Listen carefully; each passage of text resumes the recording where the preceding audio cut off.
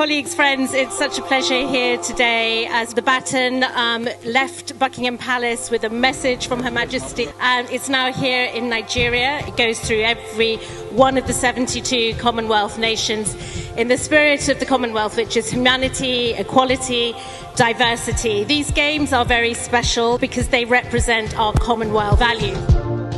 I'd like to commend the team, the relay team, for their cheerfulness and dedication to this tour covering thousands of miles.